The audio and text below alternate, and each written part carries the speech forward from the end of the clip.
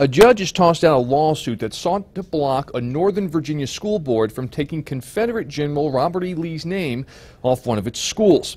The Arlington School Board is scheduled to meet Thursday and consider two recommended alternatives for Washington Lee High School. The top recommendation is Washington Loving. Mildred and Richard Loving is the Virginia couple whose legal challenge led the U.S. Supreme Court to strike down the state's law banning interracial marriage. Matt Yurus, WJZ.com.